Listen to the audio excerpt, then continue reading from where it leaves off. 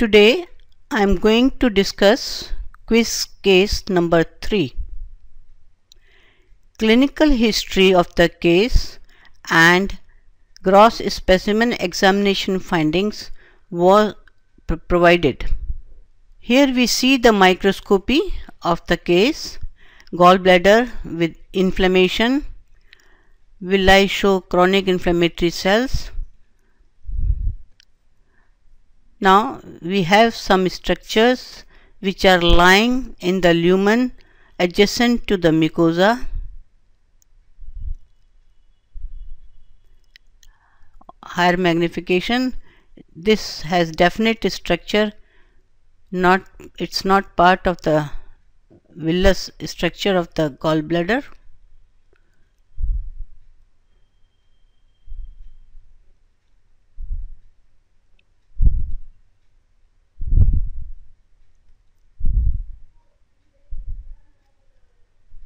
Another structure here, another here and another here.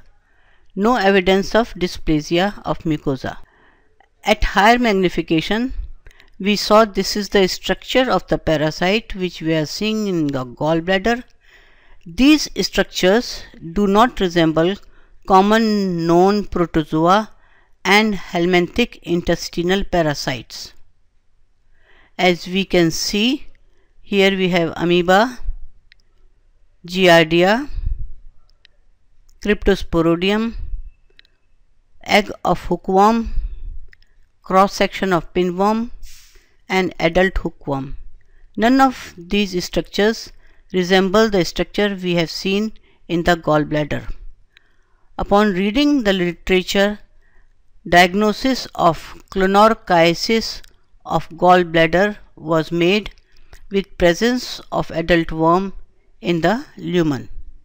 Clonorchiasis is caused by intestinal parasite Clonorchis sinensis, also called Chinese liver fluke, and this is a human liver fluke.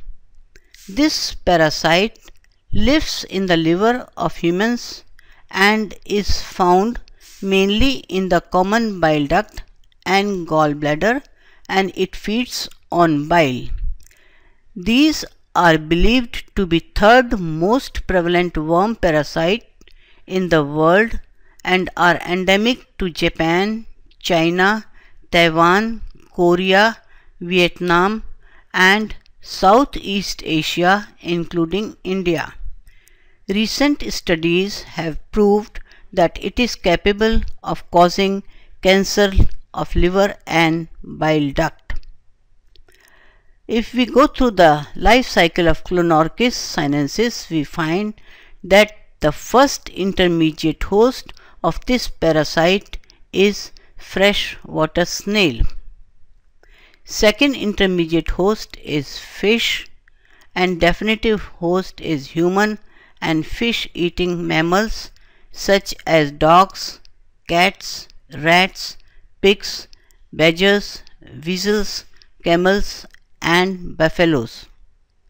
If we see the diagrammatic presentation, we have egg here which is taken up by the freshwater snail, develops into a larva which enters the body of the fish, which is eaten by the man and infects the gallbladder and bile duct, and the eggs of the parasite are passed through stool and to repeat the life cycle. Morphology of the worm.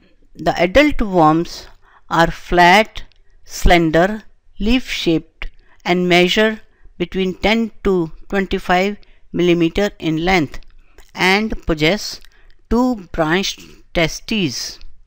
The eggs are yellow to brown in color and measure about 30 into 15 micrometer in size. The operculum has prominent shoulder rim. Here is the picture of adult worm. This is the anterior end, these are the testes, and this is the uterus. Pathology caused by Clonorchiasis sinensis. While most of the infections are normally asymptomatic, most pathological manifestations result from inflammation and intermediate obstruction of the biliary ducts. The acute phase of infection consists of abdominal pain with associated nausea and diarrhea. Long-standing infections present with fatigue, abdominal discomfort, anorexia, weight loss, diarrhea, and jaundice. Pathology of long-standing infections consists of bile stasis, obstruction of bile duct, bacterial infections, cholangitis, periductal fibrosis, and duct epithelial hyperplasia. Gallbladder may show acute or chronic cholecystitis. Unusual cases of liver abscesses due to clonorchiasis have been reported. Sometimes infection causes cholangiocarcinoma. Development of cholangiocarcinoma is progressive in nature.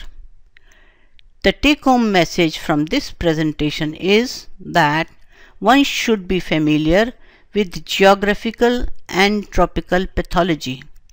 Parasitic infections play an important role in tropical pathology. Index of suspicion should be high and every effort should be made to localize and identify the parasite. Thank you very much. Please look out for our next quiz case number 4.